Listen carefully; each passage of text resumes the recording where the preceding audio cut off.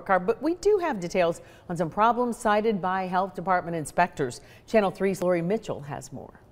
Good news, there are no failures to report this week. Most restaurants scored high this week, but a couple have some room for improvement for their next inspection. In Catoosa County, the Wendy's on Alabama Highway in Ringgold scored a 78 at first. The inspector found the employees were not properly washing or drying their hands. The inside of a microwave was dirty. The inspector also knocked down the score because the employees were handling raw ground beef and then dipping their hands into a sanitation bucket instead of washing them. We do want to point out, though, that on re-inspection, this Wendy's scored a 99.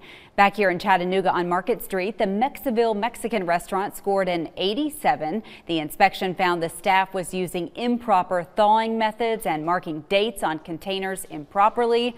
The big one, the inspector saw employees were using their bare hands to deal with ready-to-eat foods. The restaurant was able to correct its score to a 97. You can find a complete list of this week's restaurant inspections inside the WRCB app. And remember, if you have a complaint about a pool, a restaurant, a healthcare facility, a daycare,